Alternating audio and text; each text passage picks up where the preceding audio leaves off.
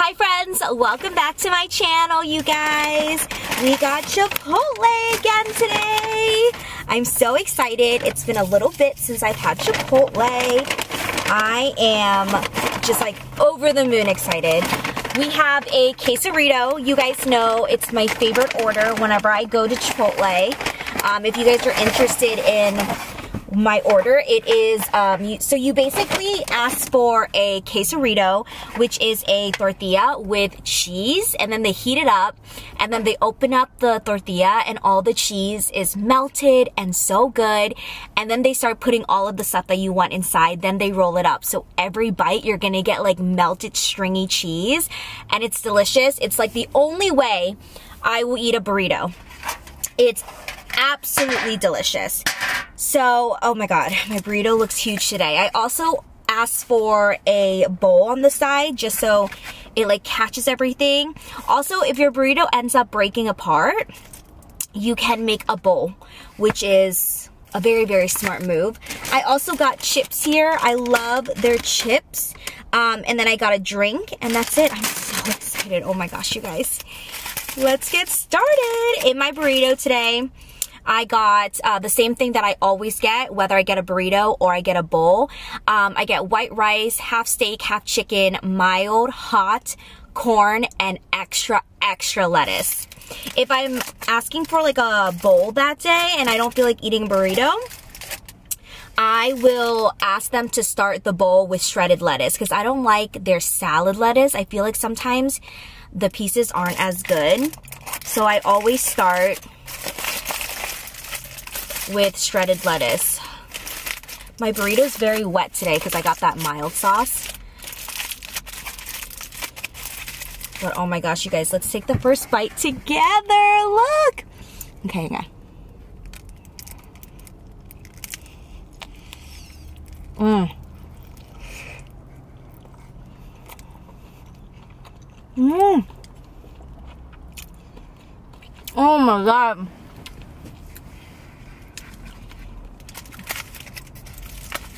That is so good.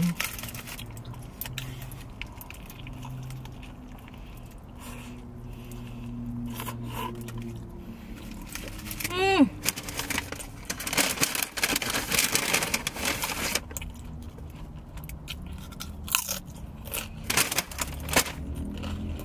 Wow. The chips are fresh.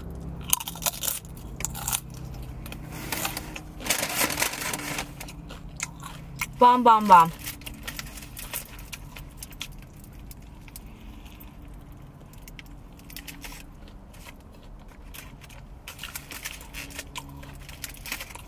Mmm.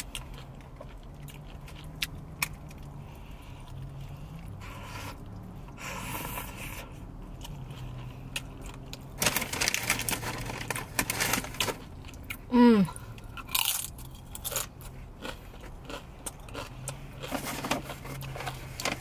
They made everything perfect today. The meat is nicely seasoned. I always ask you guys what cheese they use because I always forget.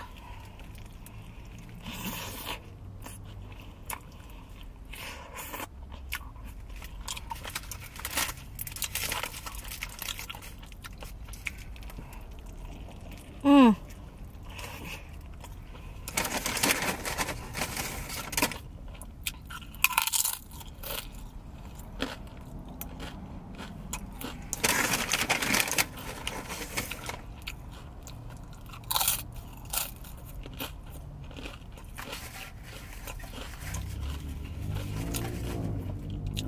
When they have fresh chips, it changes everything.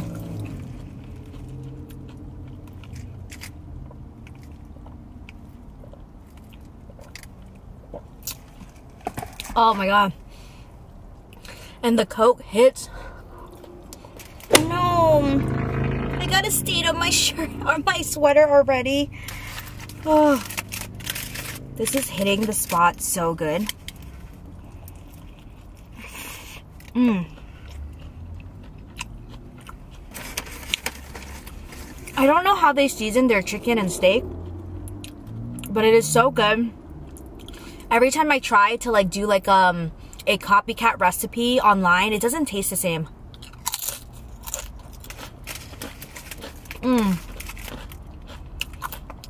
The chips are good today, you guys. They're fresh.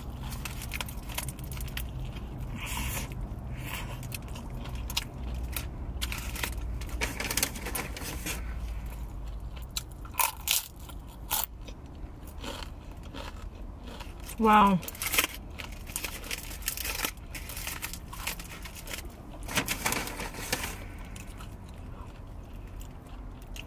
That is so good.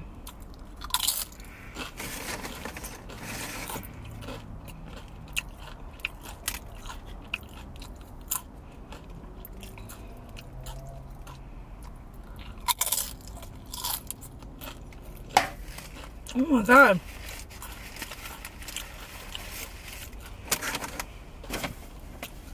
The chips are nice and I don't know how to explain it. It's very thin and crispy like wonton chips today.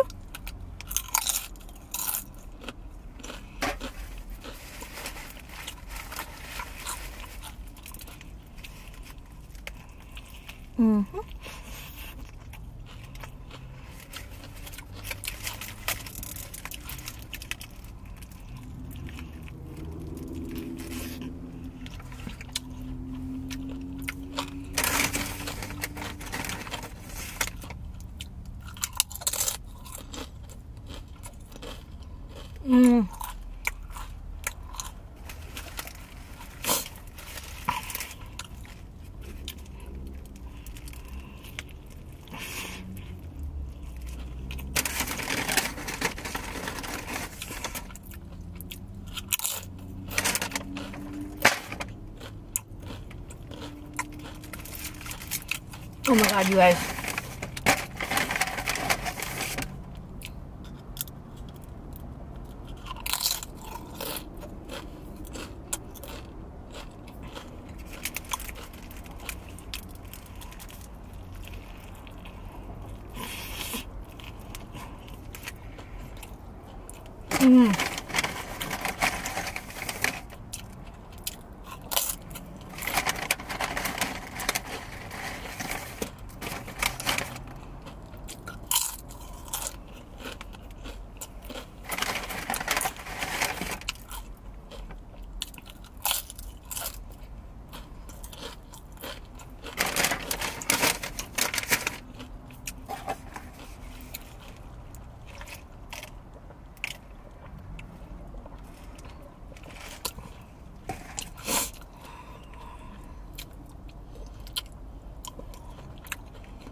Oh man.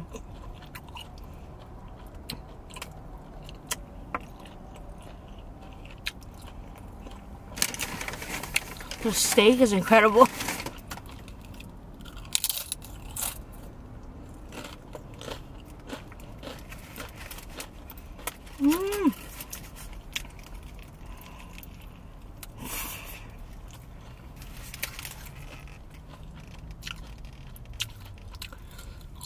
There is a person here and they're looking kind of sus, so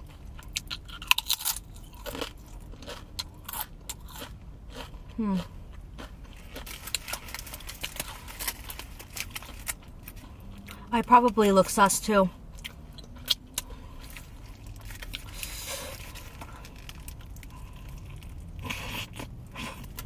Oh my god. Chasing every bite with the chip is like next level.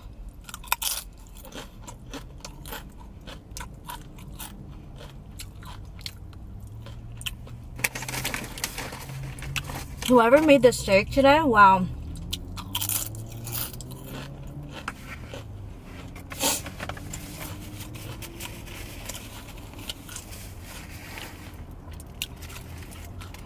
So good.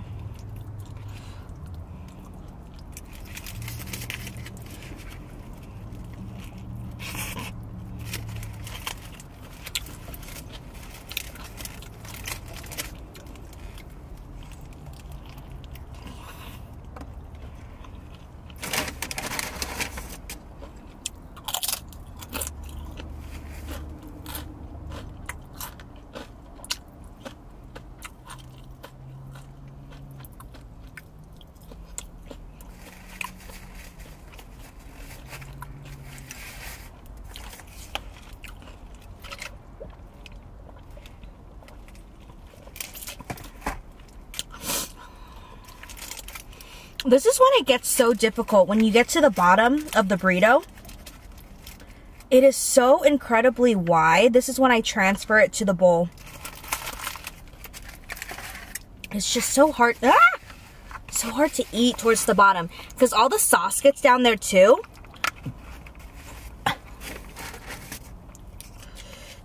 This is usually when I start getting my chips and I start scooping.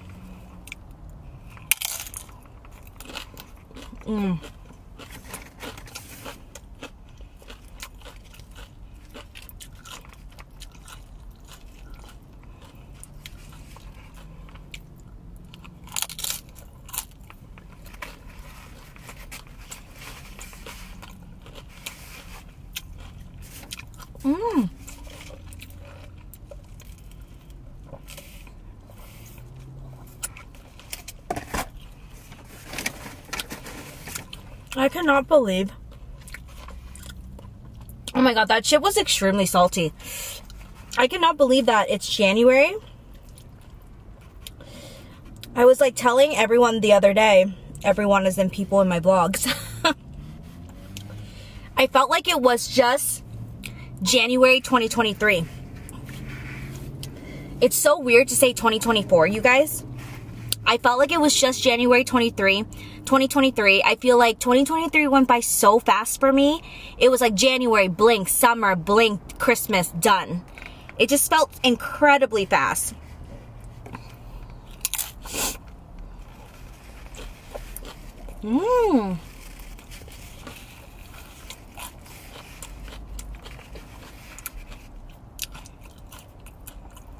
So good. I'm trying to like reminisce on my life after COVID. 2020 was COVID. I feel like that was such, I don't know, sometimes I look back at 2020 and I know everyone has a different experience during that year because there was like a lot of things going on. The world was going through a really tough time, but there was also like the other side to it. There was like it was kind of like nice and calm to have a year where I kind of just felt like we didn't worry about the things that we were constantly worrying about all the time. I mean, granted, there definitely was a lot of stress. There was a lot of stress, a lot of the unknowns. It was very scary, and half the time I think we were all very anxious about what the future was going to be like. A lot of people got sick. You know, we lost a lot of people in 2020, so there was definitely that side of it. But if we're looking at all angles, it was just kind of nice that the world kind of slowed down a little bit, and we all started to realize and appreciate the things that maybe we didn't, or maybe we took for granted, you know, because we were too busy working or too busy caught up on other things in life. So I really kind of do like that the world slowed down a little bit. It was kind of nice, you know. It was really, really nice, especially if we live in California. There was like no one on the road. It was really, really nice. You know, I'm also grateful for 2020 because the interest rates were so low. We ended up buying a house, and that's something that we're really grateful about. 2021 was such a great year for me. I truly loved 2021. It was filled with exciting things. Life was really good in 2021. 2022, I feel like it was an okay year. It wasn't as good, but it was just like okay. And then 2023 was such a learning curve year for me. I learned a lot in 2023. Last year was just really all about figuring out where I want to be, you know, in the next 10 years and like planning ahead. And I don't know about this year. I mean, let me know in the comments down below what you guys are aiming for in 2024. I feel like 2024, things that I'm not going to do. These are the things that are out. I don't want to be like a workaholic. I feel like I work a lot and I'm constantly working, and I'm constantly like working where I don't make time for the things that I love. So I'm not saying that, oh, I'm going to be a lazy ass and not work. I'm just saying, you know, take it slow. take in the moment, enjoy life. If I miss a video, it's not the end of the world for me. I want to prioritize spending quality time with my friends and family. I don't want to feel guilty for taking a few days off if I need it for my mental health, or just, like I said, prioritizing quality time with those who really matter to me. I think that, like a lot of us, hopefully like a lot of us, I feel as if for me personally, I'm very work driven and I'm very money driven. I don't know if maybe it's how I grew up and how I was raised, but not that I'm worried about not having money, but I tend to get very worried and anxious about the future. So in my head, I'm like, okay, well, I need to work because I don't know what the future holds. You know what I'm saying? And so I feel like maybe I got it from growing up in an immigrant family who was, you know, my mom's a very hard worker. She was a single mother of 4. My sisters and my brother, they're all hardworking. And I think that my mom taught me how to worry, which is like so unfortunate. It's like a good and bad thing. I feel like people who worry ahead and like think about the future, it's like good and bad, right? Like it's good that we're like prepared and we have thought of every scenario possible. But then it's kind of bad because we like get really, really anxious.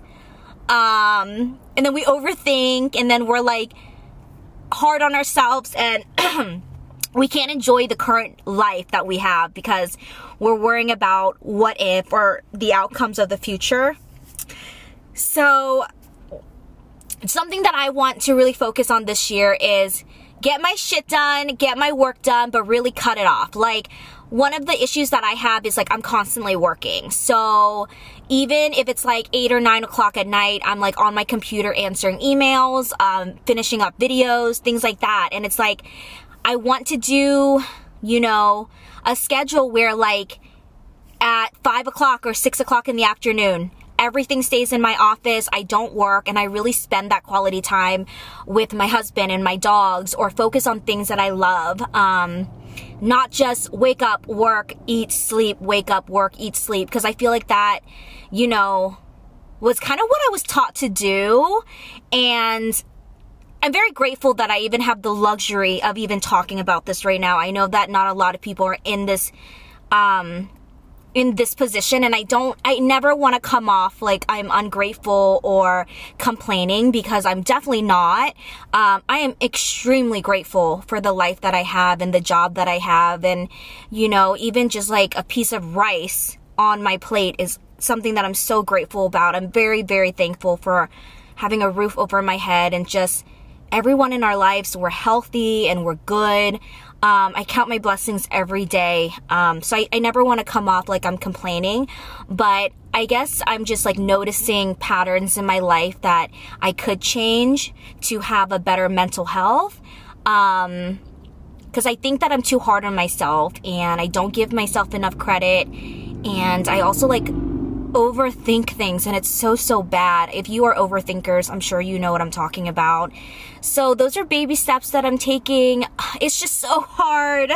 It's so hard when I don't know, like I said, it's not like we don't have the like money saved up and we aren't making money. It's just, I don't know why I'm like always worried so far ahead. Like it has become such a habit of mine, and I want to change it. Like, I feel like if I don't work, it's like the end of the world. Like, oh my God, what if something happens in the future and like we need this and that, or, you know, I don't know. Like I said, I think my mom really just like gave me that part of her. But yeah, that's something that I want to, you know, I just want to enjoy the current time. I have a really hard time staying within the current like present time, because I'm always like 10 steps ahead, and it's good to be a planner, but then it takes away from like this moment, you know. But like aside from that, I think those are like the things I want to focus on this year, just like work wise. Also, like in my personal life, I want to not technically leave the house more because I'm a homebody. Like, I'm really, really good at being at home. I love being a homebody. Carlos and I both are very similar in that way. We just love staying home. But I do want to make effort like once or twice a month to make the drive to our mom's place and like spend the weekend there and, you know, maybe take like more like one-on-one trips, things like that. I think those are like goals that I want to focus on. I don't want to put too many goals on the list because then I get overwhelmed easily and I won't accomplish anything. So those are the things that I want to focus on a lot more. I also, I don't know, this is my 30th year alive. I turned 30 a few months ago, and so, oh my goodness, did you guys know that I made a mess? Oh my god, I made a mess down here. This is my, you know, year to be 30, and I've heard that, like, your 30s are, like, the best years of your life because you've finished your 20s, you've established things in your life, and you kind of have a better mindset on things, so I'm just hoping that my 30s are gonna be good, you know? I don't know, I want to be in a good spot in my life, which I feel like I am, but I think having a better control of my mindset and how I view personal life and my professional career would really help me out. Let me know if you guys have any advice.